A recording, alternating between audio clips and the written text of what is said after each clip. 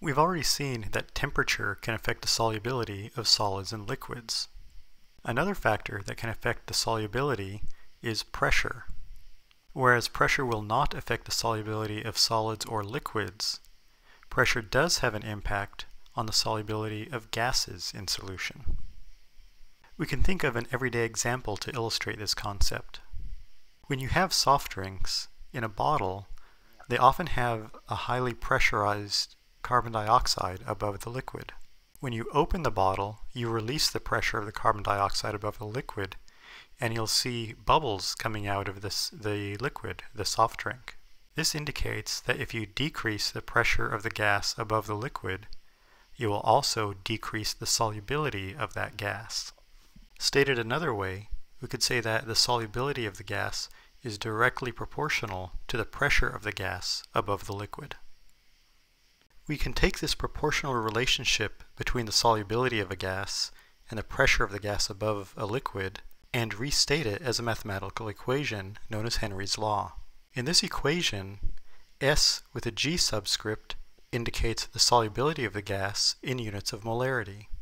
The P with a gas subscript indicates the pressure of the gas above the liquid. The units for the pressure will be in atmospheres. The K with a subscript H is known as the Henry's law constant and has units of molarity per atmosphere. Henry's law constants will be dependent on the solute-solvent pair.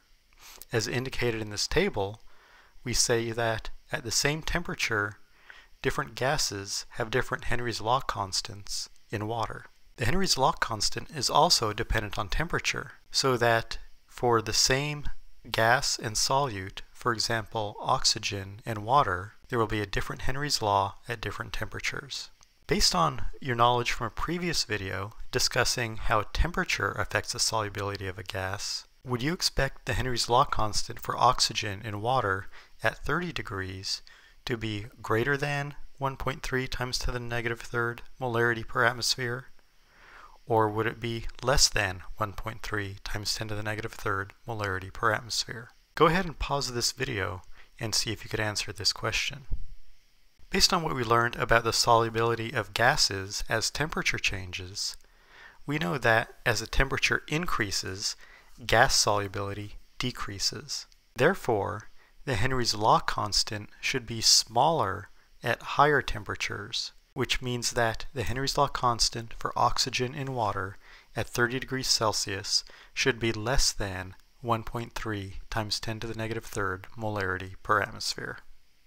Now that you've been introduced to the pressure effects of solubility, you should be able to describe the relationship between the pressure of a gas above a liquid and the solubility of a gas in that liquid. You should also understand that the pressure does not impact the solubility of solids or liquids in a liquid.